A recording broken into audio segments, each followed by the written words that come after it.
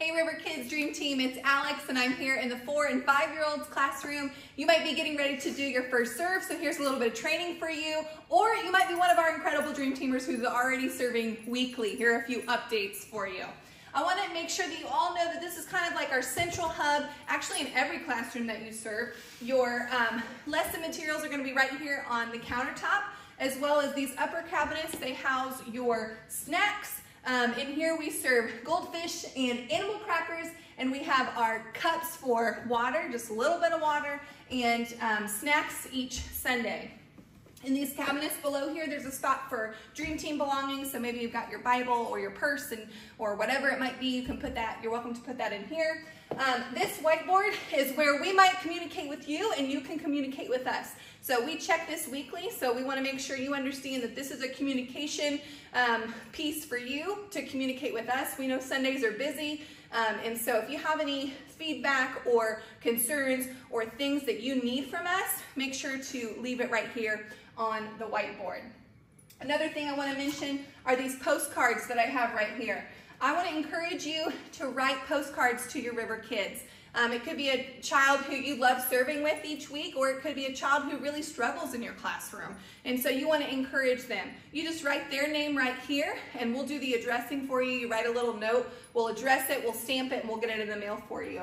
So that you can really minister to our River Kids all week long. They love to receive mail, and parents love it when they see you pouring into our kids throughout the week, not just on Sunday. Another thing I want to focus on this morning is just a reminder of our bathroom policy. These bathrooms, you'll see this sign on this door. It says, on Sundays, this bathroom is for River Kids only. All leaders are not, whether it's a middle school leader or an adult leader, no one other than River Kids are allowed to use this restroom. So keep that in mind. If you need to use the restroom, you need to exit River Kids area during the service time and use the restroom in one of our adult restrooms. Another thing I want to focus on today is our service flow. The service flow in this classroom starts with free play. When the kids enter the room, they have multiple options for free play. We've got books, we've got blocks, we've got magnet tiles, train table. We do our best to rotate these toys, and that's another way you can communicate with us. You can say, hey, they're getting kind of tired of the train table. Maybe we could switch something up. So make sure you're communicating with us of what the kids are liking or maybe not engaging with at all. We want to provide a great experience for you as well as our River Kids. So they have their free play time, and then you might transition into an on-screen game that you're playing together, so on and so forth. The next thing that they're going to do, you're going to encourage them to clean up and put things away, and you're going to participate with them in worship and values. And so they're going to come on these sit spots, and they're going to stand here on their sit spots and face the TV, and you're going to worship with them. You're going to go through our core values with them. We're celebrating the fact that here in River Kids, we love God, love others, we do our best, and ultimately we get to have fun in River Kids. So we're going to celebrate that with them. And then also, if you know those River Kids values, it's a great tool to redirect behavior. You know, you can correct the child who's running and say, you know, hey, we love to have fun, but we're not going to run. Those are kind of some non-negotiables in this classroom, because then if we're running, it's not safe, so on and so forth. Why we focus during worship is because we love God. So if someone's not engaging in worship, then we can remind them, hey, we love God, which is why we're worshiping. Let's worship right now. Another element to our worship experience in this classroom, you're going to be provided with different ways to engage in worship every single week. It's going to be our goal to rotate those between our early childhood classrooms. So one week you might have scarves, the next week you might have egg shakers, the next week you might have ribbon sticks. We're trying to help you engage your River Kids in a time of praise and worship and focus on Jesus.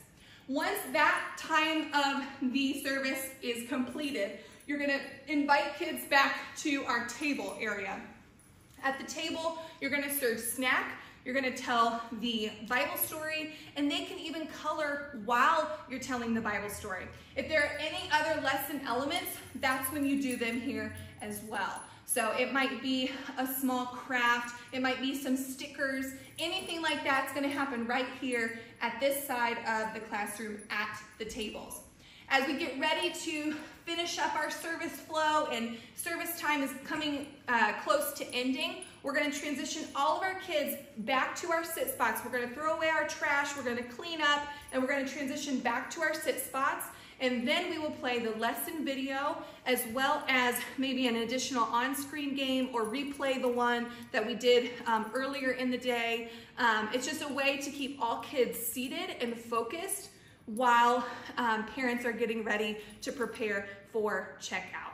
I understand that service runs long and you know, these times don't always go exactly according to plan. So I trust you to be flexible and make shifts and changes as you see fit towards the end of the service. That might be playing red light, green light. That might be practicing the memory verse or reciting the big idea. Say the memory verse in a pirate voice. Say the memory verse in your quietest voice.